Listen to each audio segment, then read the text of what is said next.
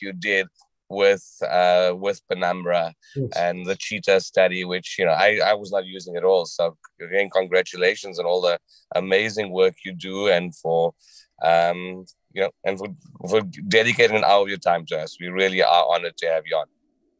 Well, wonderful. I mean, I appreciate you guys having me, and you know, I love talking all things thrombus related. So this is whether it be in the coronaries or in the peripheral vessels. But Right. acute ischemia is something that you guys should know, and all of my disclosures really relate to thrombus related work that I've been doing in the development of catheters and technologies, all designed to make our lives easier with regards to getting rid of clots. So there may be some talk about some of these things, but when we talk about acute limb ischemia, I think there are some important things you guys need to understand as fellows. There's these so-called six classic P's of acute limb ischemia. There's pain, pallor, poikilothermia, pulselessness, and then two late findings: paresthesias and paralysis. So once you've gotten these two, at this point, you're thinking that this patient has had a prolonged case here. So you're having ischemic neuropathy or ischemic myonecrosis, and the risk of amputation goes up significantly once you get to these levels. So this is something that I want you guys to really focus on. And when you get called with a patient, you're on call, and a patient has a cold limb. Treat it like a STEMI in many ways, because there's this golden time window of 6 hours. Longer than that you would allow a STEMI to go, but this is the time window before this irreversible neuromuscular damage, and then the amputation rates going up from there go anywhere between 6 to 20%. So 6% if revascularization is performed within 12 hours of the onset, and then up to 12% if it's within 12 to 24 hours, and then over 20% amputation rate if it's done after a day. And you can imagine at that point too, there's a lot of consequences that will come, which we'll talk about. And this is also an important point too, that the mortality associated with this is just like that of AMI. So 6 to 12%. Ken Oriel reported this out way back in 1998, and this is something that I don't think people recognize, that this condition can be very deadly, just as deadly as all the coronary cases that we're doing. So what are the etiologies? Everyone thinks about AFib, but the reality is primary thrombotic events. So in situ thrombosis is the most common cause of acute limb. Now, certainly during the pandemic in New York, during the COVID pandemic, there were a lot more thrombotic events that did occur, and so some of these numbers did shift around a little bit. But when we look at embolic phenomenon, it's only 15%. But of those 15% of embolic cases, the vast majority, 80%, are cardioembolic. There are certainly other etiologies like trauma and vasculitis and external compression, but those are a lot more rare. So what do you want to do imaging wise too? So first line is going to be an arterial duplex. And why do that? Because it's very easy. You can do it even, you can do it at bedside. You can do it yourself, in fact. Especially for those of you that carry around an ultrasound probe, it gives you a lot of information right up front, tells you what's going on, tells you what's patent or not. I mean, is the distal vasculature open? Because there's a big difference between a leg that has monophasic or patent flow in the tibial vessels as opposed to one with no flow at all. And there's no contrast. There's no real risk to the patient by doing this first line. Second line, I would say, is CTA, and sometimes we'll do that for case planning, and especially if you want to know whether or not there's an involvement up in the aorta and whatnot too. Maybe give you some idea of anatomy if there's grafts involved and things like that too. So that can certainly be helpful. But the problem is, the patient is going to get a dye load of 100 cc's, and especially if you're going to be taken to the lab to do a procedure, you have an increased risk of renal failure and other complications related to that. But it does give you good definition, and it can be helpful, and it's pretty quick too. Things like MRA really have no real role in the acute limb phenomena or population, because just the time involved too, and also patient discomfort and whatnot too. I think that there have been people doing some interesting things with gadolinium as a novel contrast agent, but not really in the setting of MRI or MRA. So this is, I think, an important slide for you all to remember. The Rutherford classification. Now, you may all remember the Rutherford classification 1 through 6 for patients with chronic limb ischemia, but acute limb ischemia also has its own Rutherford scale, and this refers to a 1 to 3 staging system. So Rutherford 1 acute limb patient is one that has a limb that's viable, that's not immediately threatened. So that's a patient that may have good collaterals after an occlusion event. So there's no muscle weakness, no sensory loss. Audio, the arterial and venous signals are audible. Now, a threatened limb, and this is where I think it's important to delineate between the two. You have a Rutherford 2A and 2B. So Rutherford 2A is minimal sensory loss. There's no muscle weakness. The arterial signals are usually inaudible, but the venous signals are audible. So this is a patient that an endovascular first approach is very reasonable. Now, Rutherford 2B, this is a patient that's immediately threatened, and if you're able to open them up right away, they'll do well. But there's more sensory loss. There may be some early motor issues. So this is a neuromotor problem. Okay, so this is a very high level, as I told you from the previous slide, type of situation where if you delay this too much, you're going to have an increased risk of amputation. So the arterial signals are inaudible, venous signals are still audible. So there's a lot of surgeons out there who will advocate that R2B patients should be taken to the OR and done from an open approach. And now I will argue, and this is something that's going to be coming out, I think, within some of the more recent data. The STRIDE trial just recently closed. Hopefully will show that some of these patients can benefit from an endovascular first approach. But if you're going to do endo first for this too, you have to be prepared to open. You also have to be prepared to do a comprehensive thrombectomy on these patients, because if you leave clot behind here too, this can increase the risk of amputation. Now, a Rutherford 3 patient, and this is also very important to recognize, is a non-salvageable limb. So this is a patient that has irreversible damage, tissue loss, extensive muscle damage. There's just profound anesthesia, paralysis. You can literally have rigor mortis, and the leg may not be movable. And at this point, the only option is amputation. So if you don't amputate this leg, the patient can actually die from sepsis, from the profound rhabdomyolysis and renal failure and all the other complications that go with that. So if you recognize that the patient has a non-viable limb, that limb needs to be amputated. And this patient will have no arterial or venous signals at all. So what about initial treatment? So you want to start heparin to avoid clot extension and propagation. And this is an important concept. Remember, heparin does not dissolve thrombus. That's your body's autologous fibrolytic mechanisms. Heparin prevents clot progression or extension. So that's the reason why we start anticoagulation. Pain control is important. You want to improve perfusion, so you may want to keep the foot dependent and avoid heel pressure because you can get necrosis. Warming blankets, this is something I use quite a bit. I like to use a half-sheet bear hugger to try to help with vasodilatation, and it does seem to have some improvement and even some symptomatic improvement. You want to maximize oxygenation, especially tissue oxygenation, and correct hypotension, but you want to try to avoid vasopressors as much as possible because they themselves can propagate the acute limb event. We've had cases of patients who've had in situ thrombosis just from severe vasospasm from vasopressors. So in those kind of patients, I think, if you can maximize the hypotension by correcting with volume and then minimize the use of vasoconstrictors as much as possible. So from a management standpoint, historically speaking, surgical embolectomy was the preferred route, and this involved direct clot removal. You might have to do it from multiple access points, like the common femoral artery, the popliteal artery, and even potentially distal within the tibial vessels. The advantage of this too is it allows for direct clot removal. You can pass a Fogarty catheter, which is essentially a balloon tip catheter with no wire port, and it's very atraumatic, and you can pull the clot out directly.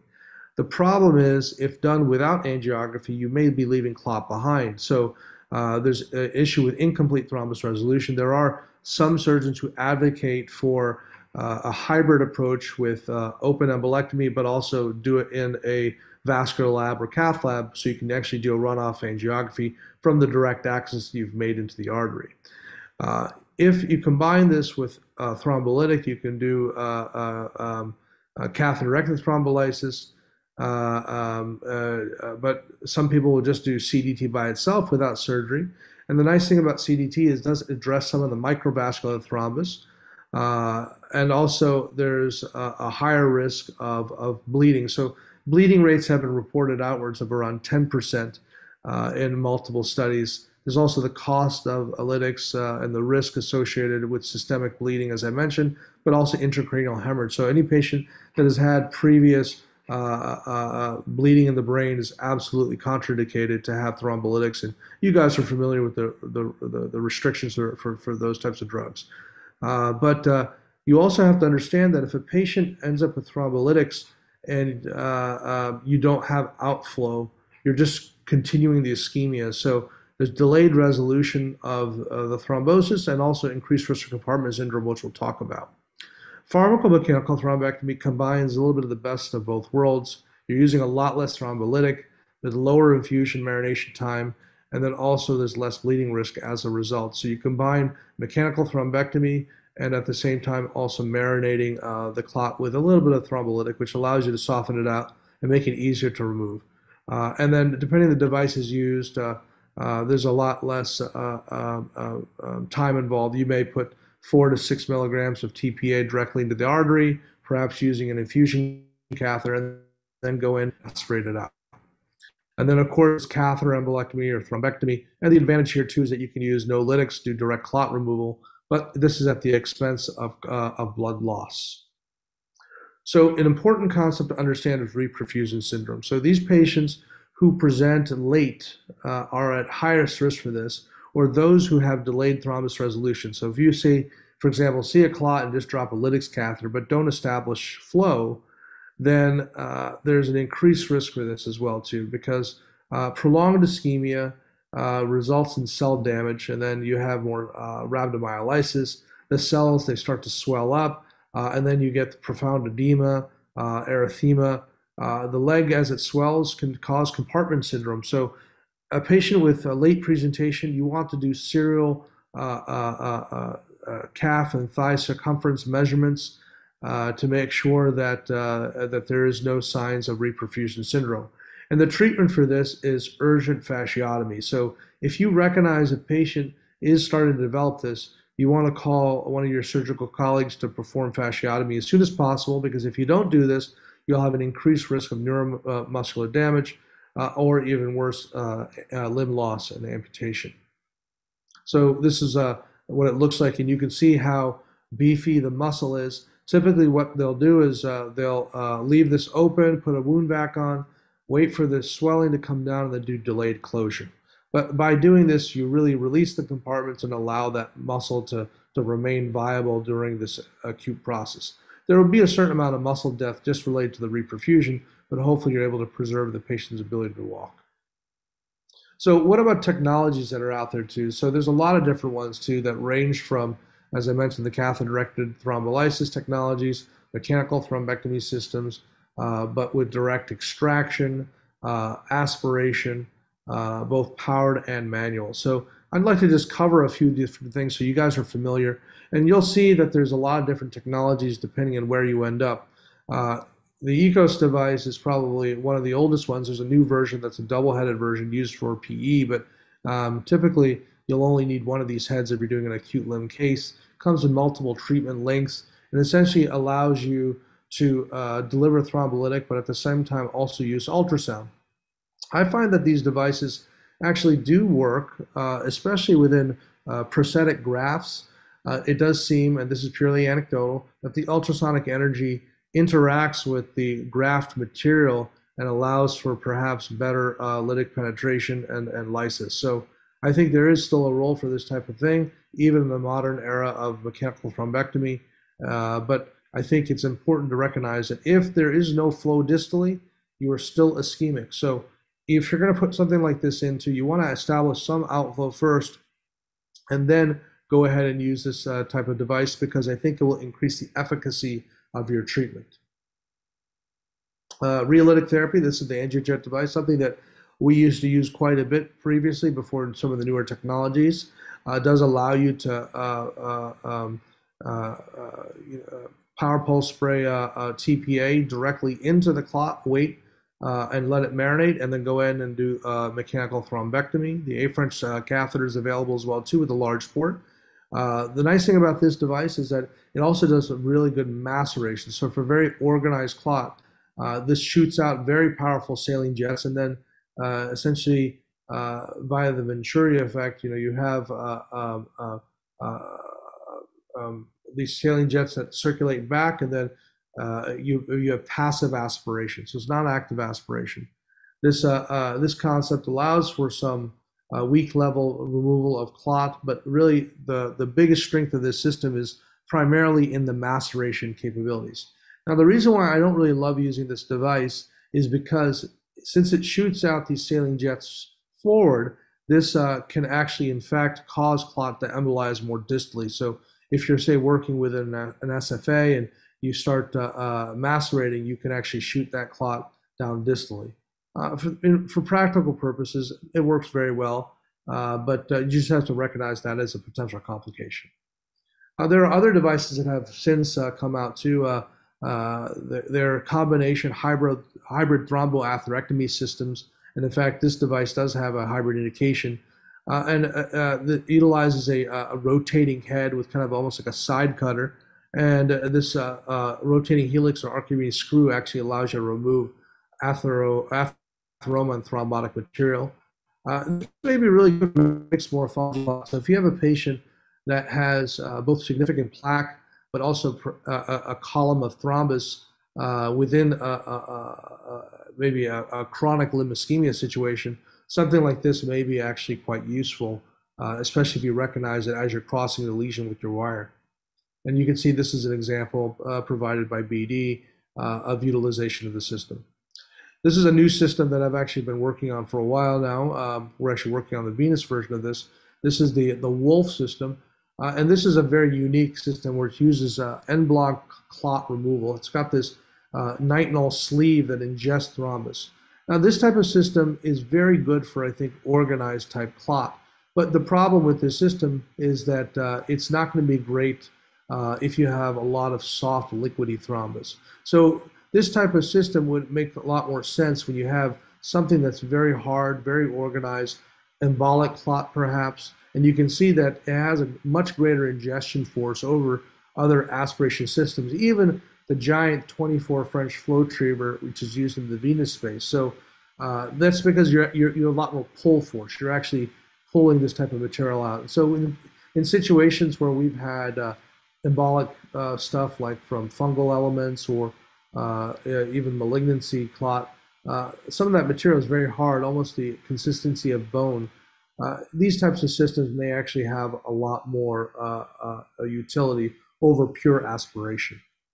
And so you can see this is an example shared by George Adams. This is actually a chronic patient crossed through with the system. You can see the type of material that was pulled out. Very organized material, which you typically would have a difficult time doing with a traditional aspiration system. This is a new system that's come to market as well too, and there are going to be several devices that you'll see that utilize the concept of basket embolectomy. And so a lot of these stent retriever-like technologies came from the brain space.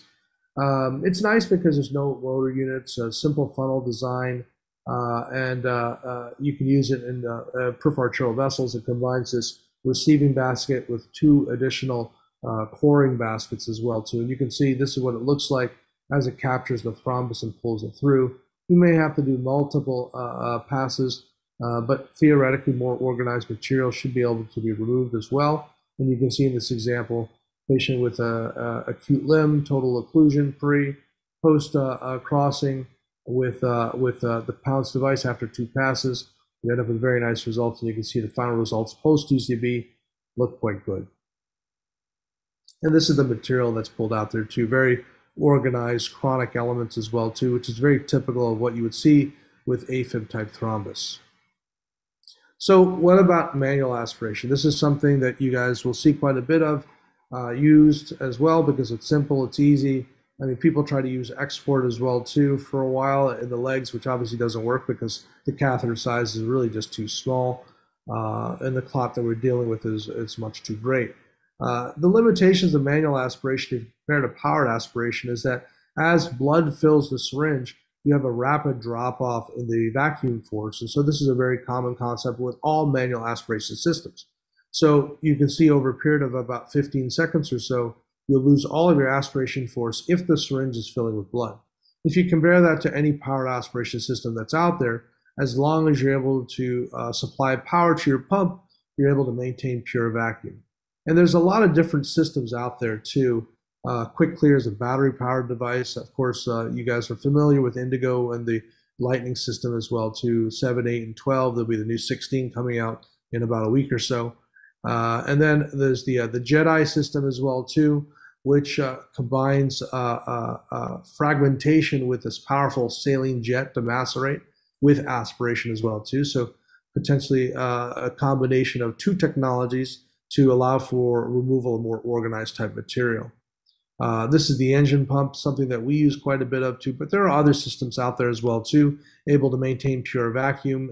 And there are multiple catheters available as well too. And you can see that even the tiny Cat 3 catheter has more aspiration force or efficiency than even the 8 French Zalante catheter. So recognize that the larger the catheter, the shorter the length, the more efficient or powerful the aspiration efficiency. So what about cost? And this is something we unfortunately have to think about as well too. When you think about what we used to do with dropping a lytics catheter for 1 to 2 days, the cost of the ICU stay and the amount of TPA utilized is not insane. And then if you take a look, if you combine it with say, or rather if you do an alternative procedure with just aspiration thrombectomy, you're talking about spending only about $5,000 and not having to do an ICU stay afterwards. And you can potentially nix the lytic altogether.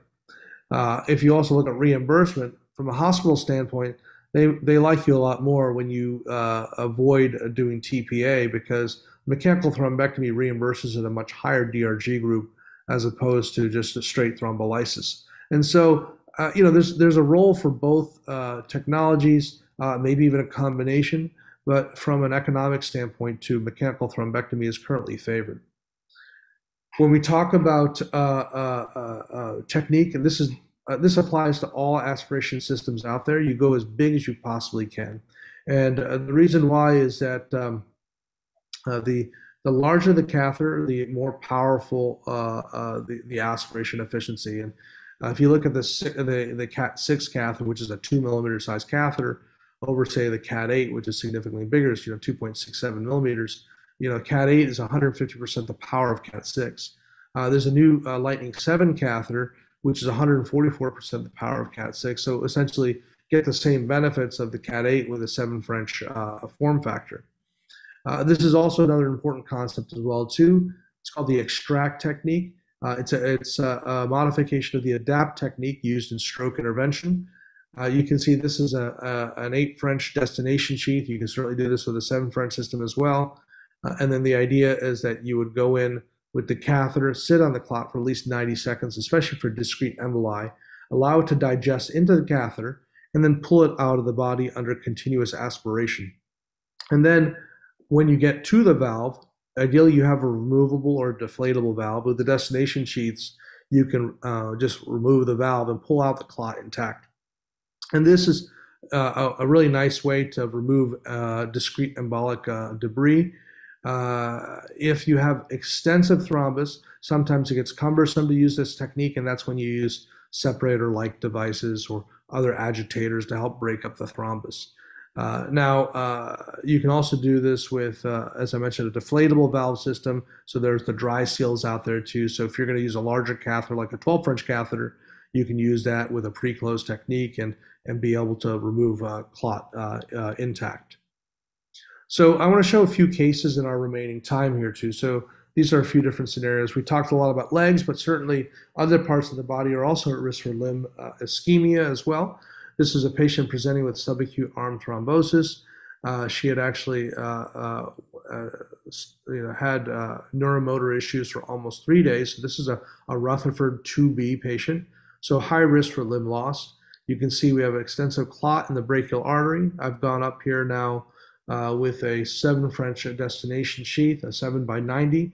Important if you can do arm cases to make sure you have a sheath that's well beyond the vertebral artery to avoid the risk of stroke. So if you're going to do these cases, you have to make sure that you stay beyond the vertebral artery.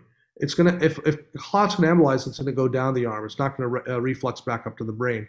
But you certainly don't want to drag clot past the vertebral artery and risk embolization. So parking the catheter distally allows you to do it safely.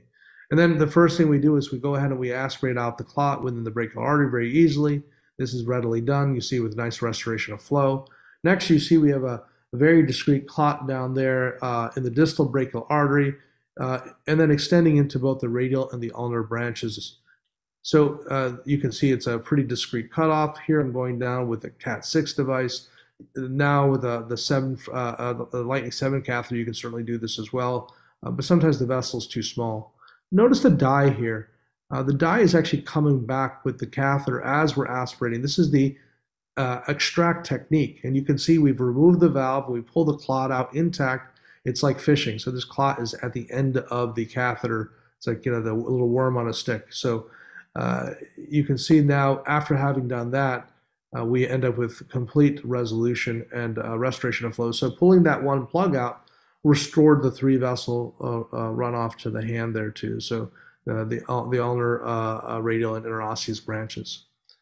This patient, unfortunately, she left against medical advice because she wanted to go smoke. So her outcome was not as good. And actually, she presented back with reperfusion syndrome and had a fasciotomy. And after the fasciotomy, she never smoked again. Here's the case. This is a massive thrombosis case. This is a patient who's 85, syncopal fall, facial hematoma, trauma, CT with old strokes. Patient's right leg has been cold now for over 3 days. So this is again, also a R2B patient. There's numbness, coolness, muscle weakness. This patient is at risk for becoming a Rutherford 3 case and just needing a frank amputation. But if you have this level of occlusion, amputation at the level of the hip may be fatal. The patients just don't tolerate it very well. The other problem here too is that this is not a thrombolytics case at all. Patient's had facial trauma, has old strokes. This is a patient that's high risk for bleeding. So we don't want to give thrombolytics. So what do you do in this kind of scenario too? You have a flush occlusion of the right common iliac artery. You can see that we're trying to go up and over here. It's not crossing. So you can do a few different approaches. You can certainly come from the arm or above and try to poke through that way. But in this particular scenario, I actually used ultrasound and accessed the occluded common femoral artery. And from the right side, and went up. This is actually before we had the 7 French system. This is using the 6 French system and utilizing the separator. The separator is a little bead on a wire that allows you to agitate the clot and break it up into smaller pieces so that it can be easily aspirated. And after having done that, you can see we now have a landing zone in the right common iliac artery. And now I'm able to go up and over with my catheter and then start performing aspiration down through the common and external iliac artery. I close the access site in the common femoral artery with an external vascular closure device. And then you can see I have restoration of flow through the SFA. We have clot all the way down through the SFA. And so I go ahead and I take the catheter all the way down here with restoration of flow. And then you can see there's also clot distally in the tibial vessels as well. And this is where I actually take the 6 French Cat6 catheter. You can see I'm taking it all the way down to the tibio-talar joint without difficulty. There's no wire. These are very atraumatic catheters. You can use a wire if you need to, but it just takes up aspiration lumen. So the nice thing about this is that you can track it very well and then also improve your aspiration efficiency. After this, you can see we have restoration of single vessel runoff. This patient actually did well. She did not have reperfusion syndrome, and she did not have any amputations. She ended up leaving the hospital after about 48 hours and was maintained on a DOAC afterwards. This is a final case I wanted to show you. This is a patient who had COVID, presented with a hemorrhagic stroke likely related to COVID sequelae. 7 days prior, he was in the hospital, and during his hospitalization, developed acute modeling of both the limbs up to his abdomen. So CT showed extensive aortic thrombus going down both legs with bilateral occlusion. So this is an extremely high-risk situation. And if you were to try to approach this from an open approach, you would have to do multi-level open catheter embolectomy procedures, common femoral going up bilaterally into the aorta, and then flipping around and going down, and then also potentially popliteal access and maybe even tibial access as well. So I opted to try to do this from a percutaneous approach, and this is kind of a little more advanced maneuver. But I essentially did pre-close bilaterally and ended up going on both sides. So that's the Lightning 12 catheter with a 12 French dry seal. So I cleared out the aortic thrombus and the iliac thrombus on both sides. And then you can see afterwards the type of clot that comes out. This is very different from what we would typically see in most acute limb cases prior to COVID. The clot is a lot more rubbery, a lot more organized, a lot more difficult to digest into aspiration catheters. So what I find with COVID type thrombus is that you have to go bigger because the traditional aspiration catheters will fail. So I went actually up and over because I pre-closed the other side and went down the SFA and the profunda, cleared out the profunda and the SFA, ended up getting a nice result there, and then went all the way down into the tibials. I had to switch out for the Lightning catheter, and after that too, I was able to restore 2-vessel runoff distally there. So you can see the perineal and the PT is open. So I went ahead and closed my access site from the left side because I had pre-closed it, and then I went up and over, did the exact same thing. And you can see this is the Lightning 12 catheter going down. I'm rotating the catheter and I'm adjusting the antegrade, and also when I pull it back retrograde as well too, you can see that I'm getting maximal wall apposition. So because the catheter is angled, it will pour up against the wall. The tip is very also atraumatic, and you can see I'm able to take it without a wire. So after this, you can see that the SFA looks reasonable. Actually, I was able to take it down right to that TP trunk, and the outer diameter of the Cat 12 catheter is 4.04 millimeters. So if you have a large enough vessel, it can accommodate it. And you can see we end up with reasonable runoff, essentially single vessel runoff with collateralization, and we end up with a fairly nice result. And this is pretty impressive. This is the kind of clot that came out when we took it out of the catheter. It's extremely organized, extremely rubbery, and typical aspiration systems would struggle with this. So I show this picture because it's really important when you have this kind of scenarios that you want to have the largest catheter possible to get the job done. And surgical embolectomy also would be a challenge with this type of case too as well. So in summary, acute limb ischemia is both a limb and life-threatening condition. This is something you guys need to recognize early and quickly. Physical examination and ultrasound is typically all you need to offer rapid assessment. Direct removal of thrombus from an endovascular approach is certainly feasible now, and we'll continue to develop new technologies that will make this process a lot easier. The data is still forthcoming regarding an endovascular first approach, but hopefully we'll have some data that we can share with you soon. Reperfusion syndrome is a reality, and there are some that advocate for upfront fasciotomy. In our institution, we typically do it quickly afterwards if necessary. Early identification is important so that you don't end up with limb loss. And the other thing too is that we didn't talk about it today, but we're trying to make this process a lot more efficient and limit blood loss. And so there are a lot of technologies. There's the Lightning system. There are other sensor technologies as well too that are looking to limit blood loss so that you're just sucking out clot and not blood, because obviously significant blood loss with a large bore system can really limit your operative time. And so we're trying to find better ways to do that. And Lightning is one example. There are others out there as well too. We're able to reduce our blood loss from say about 800 cc's for these aortic cases down to about 100, 150. But it's very technique dependent, and you have to do a lot of practice with it to become efficient. So with that, I'm going to go ahead and stop and hopefully open it up for any questions that you guys might have. Jay, thank you very much. That was a very elegant and comprehensive presentation. Thank you so much. I do want to also give a shout out to you that not only are you all those amazing things that Azim mentioned, but I also consider you a personal mentor. You get a phone call from me at least once a month about the various clinical questions and conundrums that I'm in from time to time. So thank you for that. Well, appreciate it. Thank you. Of course. So I was going to ask you a few questions that are brewing in my mind till the chat opens up for other questions. I mean, the chat's open, but I don't see any questions yet. But so what is the breakdown of the devices that you use in your own personal practice now that we have so many of them in your armamentarium? So what is the breakdown you use? Well, so for me, I'm a little bit different because I do a lot of testing and development for a number of companies. So I have access to a number of pre-market devices that are not available because I don't believe any company has really figured out how to do this. Again, just like in the PE space, the thrombectomy, the arterial thrombectomy world has advanced far faster than any data can be generated, and so I think unlike things like PE, where I think there are, or even DVT for that matter, where there's a little controversy, I don't think anybody argues with the importance of acute limb because we know the consequences of not doing these kind of cases.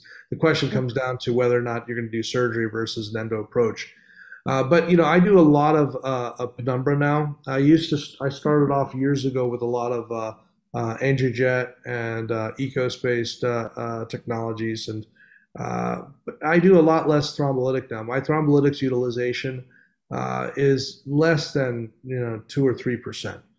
So I do a direct embolectomy approach or a thrombectomy approach with an aspiration system, and most commonly using the Indigo system because I find that the catheters are very atraumatic and they work very well. But there are other catheters out there as well too. The key is just to become very versatile with one or more and be able to use it efficiently. Okay, all right, got it. So now I was actually going to ask you that you mentioned it, but is there any scenario where you would say you look at a angiogram and you say, wow, this is a lot of this is a lot of thrombus. So just like in the old days, we would drop a lytic catheter and bring them back in 24 hours. Is there any scenario, either before doing anything or after, maybe you have residual thrombus or something, you would do such a thing? Well, I think with and residual then bring them back thrombus, for yeah. yeah, there is definitely still a role for thrombolysis, but as I mentioned, if you have a total occlusion event and you just drop a lytics catheter, the patient is still ischemic. So at the very least, you need to establish some type of flow because flow is your friend. Flow is the best thrombolytic agent out there because the body's autologous fibrolytic mechanisms will help dissolve thrombus and help restore flow.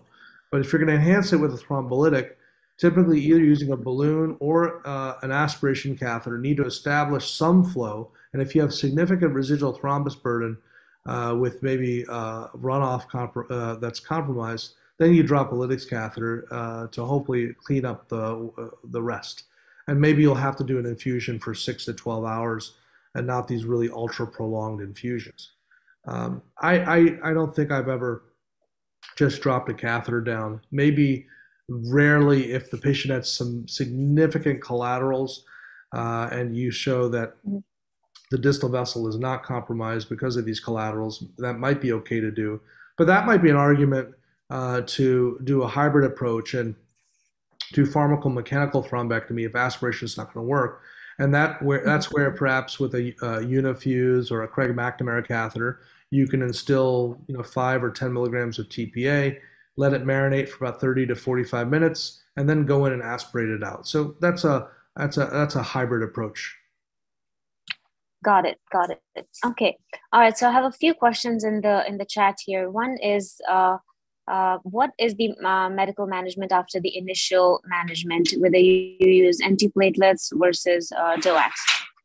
Well, or both? So I think it really depends on the etiology as well too. I think I tend to use a lot of Lovenox injections, especially for if with COVID-related thrombus, there definitely seems to be some antiviral activity of heparinoids. I think in COVID cases, but the other thing too is that even though in the VT world they talk about Lovenox as being the preferred drug, the reality is, sometimes these patients do need to go to the OR if they have to have a fasciotomy, and if they're on heparin, you can turn it off. So that's my bias, but it may not be correct. If you look from a dosing standpoint, low molecular weight heparin is going to get you therapeutic much faster than any IV unfractionated heparin. So that's certainly something that can be done. So we use a lot of unfractionated heparin for the first 24 to 48 hours, and then at that point too, I typically will switch over to a DOAC.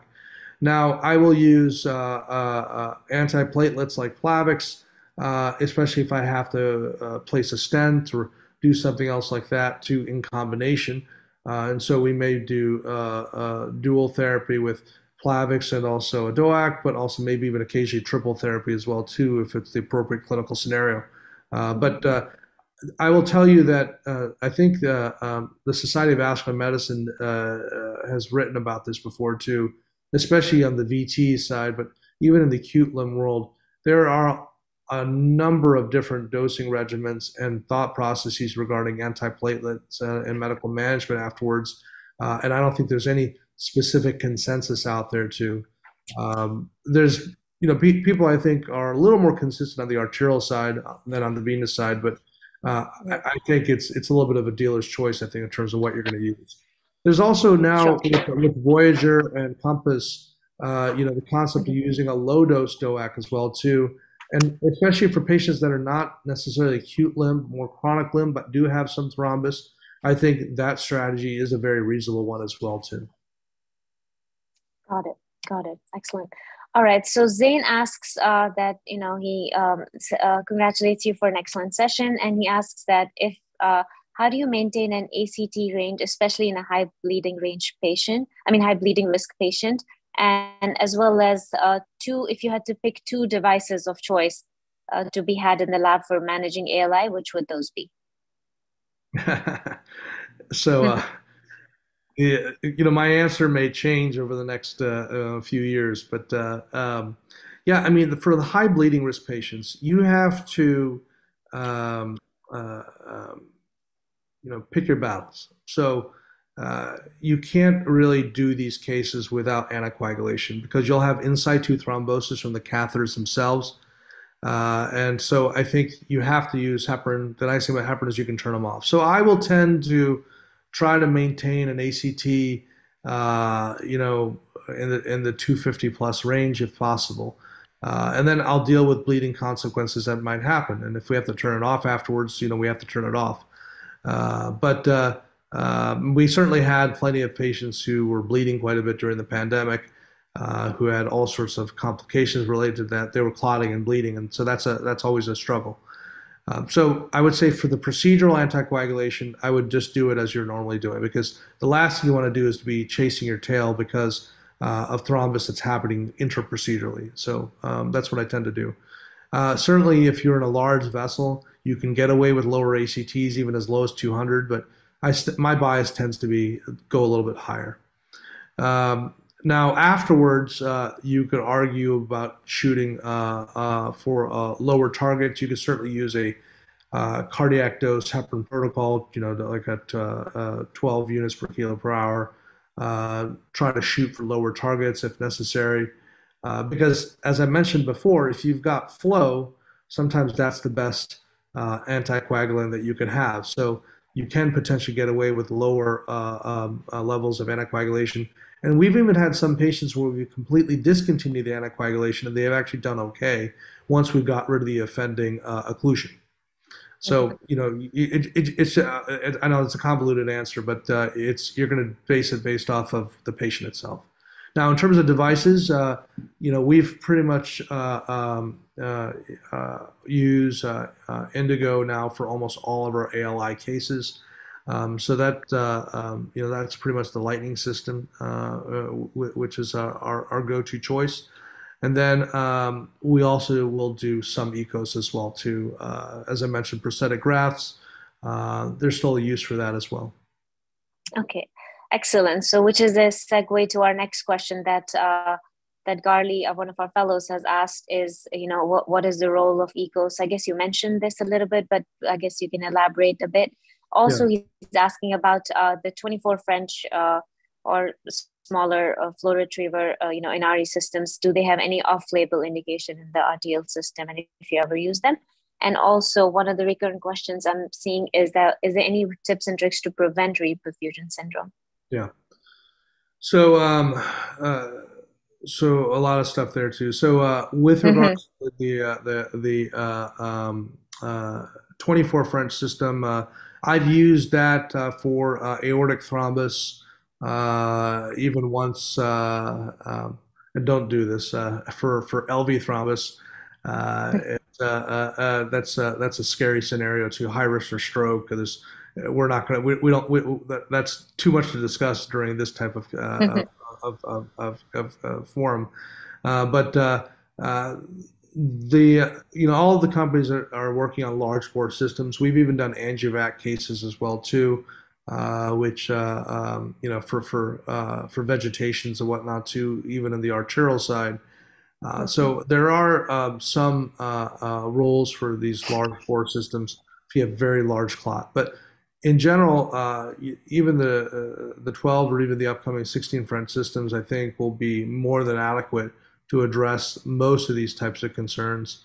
Um, I, you always worry about blood loss, I think, with the larger catheters. So if you're going to be returning blood, then I guess it's okay.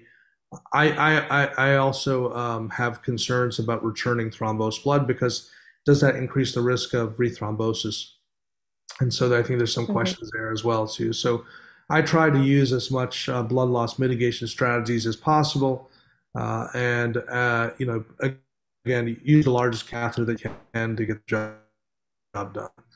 So Mm-hmm. the other question I think was about when would you use ECOS? I guess was another one. We Uh-huh. talked about prosthetic. Correct.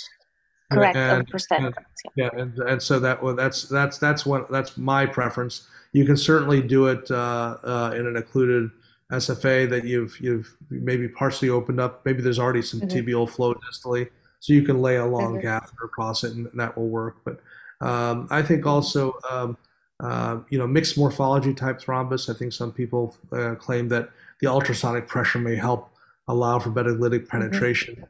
I don't know if Mm-hmm. that's entirely true. I think there have been studies that have done that have compared CDT to ECOS and really have found no major difference between the two technologies with regards to Mm-hmm. plot resolution or efficiency.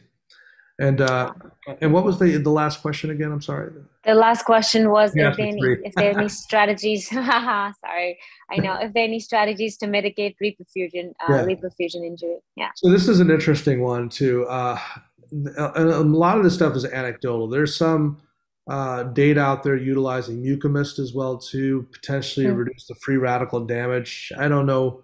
There's no randomized data out there to support it, but people have done Mm-hmm. it. Some people have also done other things like leg elevation as well too to help reduce the swelling. Mm-hmm. The best strategy to reduce reperfusion syndrome is just get the clot out as quickly as you can, Exactly. I was going to and say, yeah.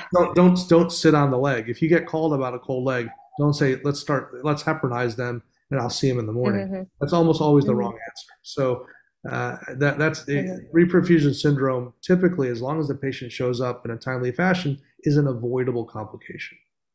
Mm-hmm. Mm-hmm. Correct, correct. And one more question, which is actually an interesting question for your instant thrombosis patients. What Mhm. is your strategy of choice? Yeah, so we're going to be publishing about this hopefully soon. Mm-hmm. If for for in-stent thrombosis or even subacute stent thrombosis, a lot of times you Mm-hmm. don't even know that this has happened. And this can also happen within native vessels as well too.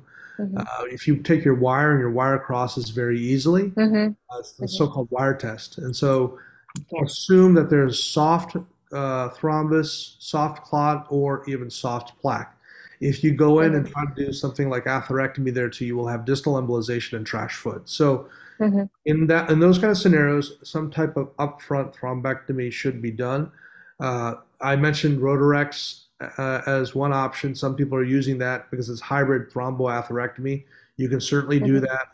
Some people have used Jetstream, which also has an aspiration and atherectomy solution, but the aspiration port is not that strong. It's a little bit weak.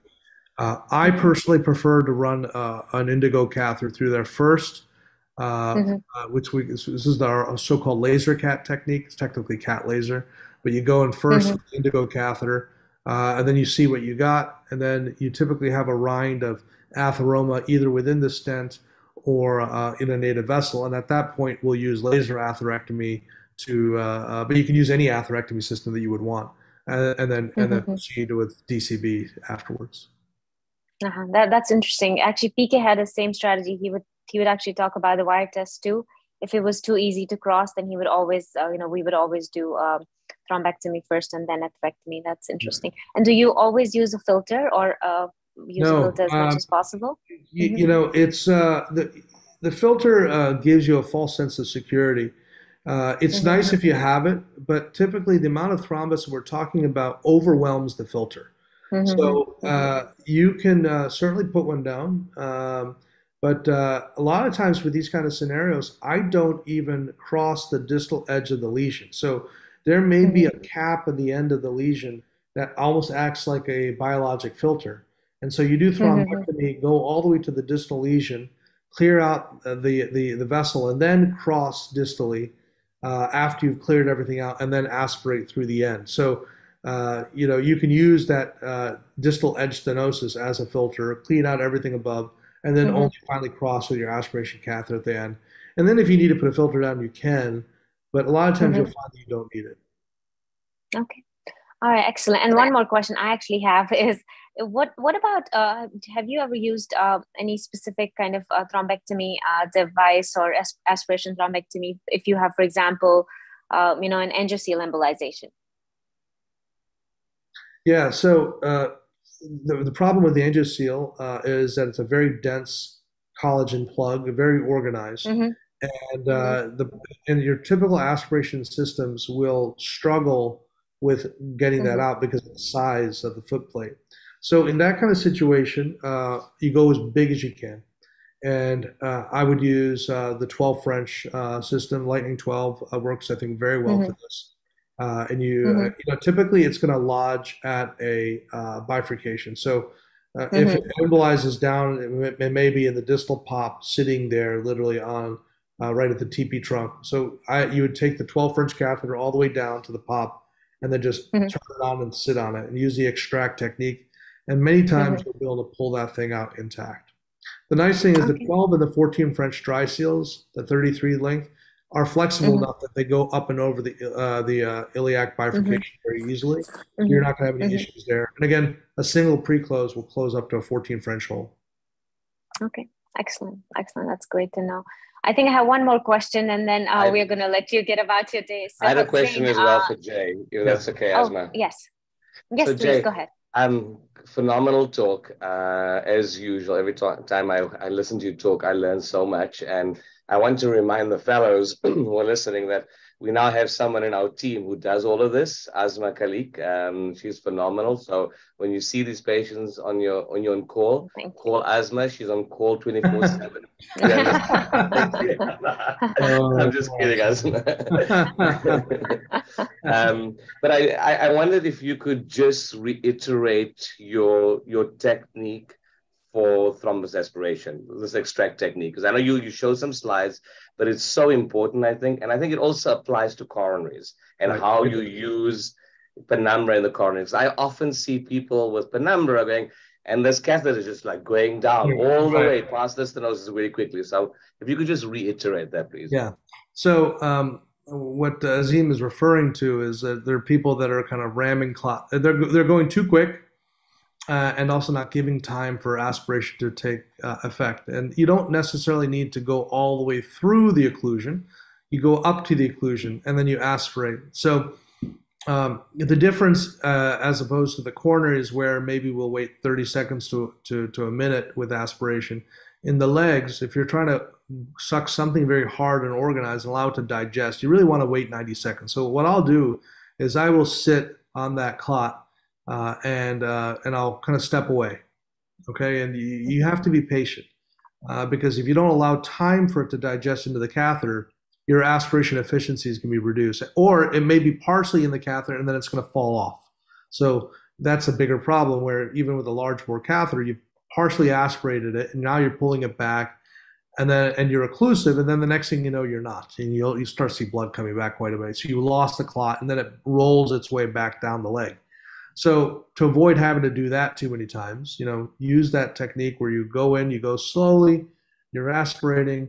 But typically, if you don't have a blood loss mitigation system, so you do not want to aspirate until you are on the thrombus because you're just going to end up with blood loss. You want to try to minimize that by being as close to the clot as possible, and then turning on the suction force, allowing the clot to digest into the catheter, waiting the full 90 seconds, and then pulling it away.